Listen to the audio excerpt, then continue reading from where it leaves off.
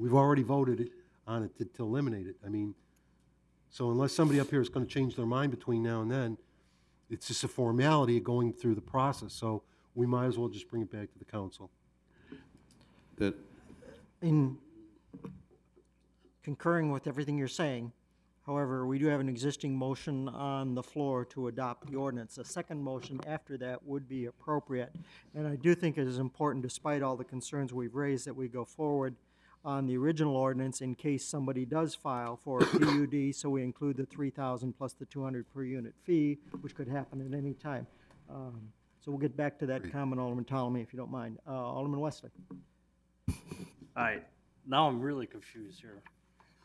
This is on the table now for motion to approve this. That's correct. Well, The motion is to adopt the ordinance. All right, as is. now I'm hearing that it's gotta go, No, to modify the existing ordinance we're asking you to approve tonight, that would need to go back to the zoning committee to waive the court reporter fees and to adjust it.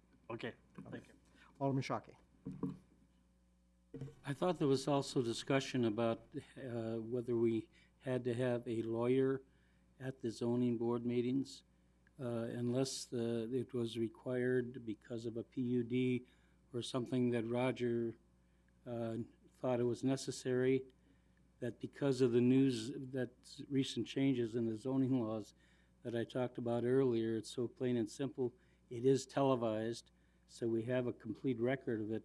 Isn't that something we're talking about as well? Yes, it is, and traditionally, the city attorney did not staff zoning board of appeals meetings. That was added the last 2 years of Mr. Townsend's, I believe, term. And Mr. Zimmerman started attending to, at that time, we felt the ZBA was going a little bit off the ranch and that they needed a little bit of a guidance.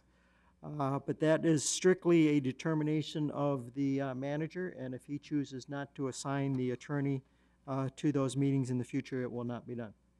So if there's something, if it's going to be simple cases, it won't be necessary. And I think Thank the you. intent is if there is a major development that they would, Then they the would. assistance of the attorney would be helpful. Thank you. Now we're on adoption of the ordinance. Anything further? Roll call.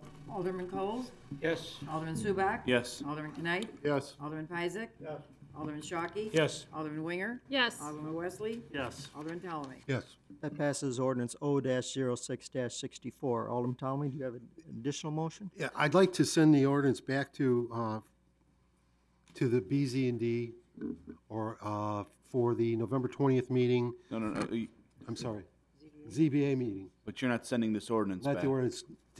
The issue, I'd like to make a motion to send the issue of eliminating the court reporter back to the ZBA meeting of November 20th,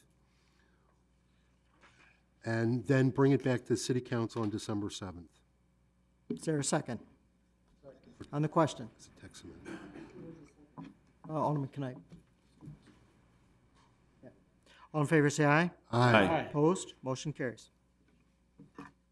We do need an executive session tonight for purposes of review of the official minutes, a land disposition, personnel, and pending litigation pursuant to 5 ILCS 120/2C21, 2C5, 2C2, and 2C11. May I have a motion to adjourn the city council to executive session? Is there a second? Second. Roll call. Alderman Coles? Yes. Alderman Subak? Yes. Alderman Knight? Yes. Alderman Peisig? Alderman Shockey? Yes. Alderman Winger? Alderman Wesley? yes. Alderman Ptolemy? Yes. That passes.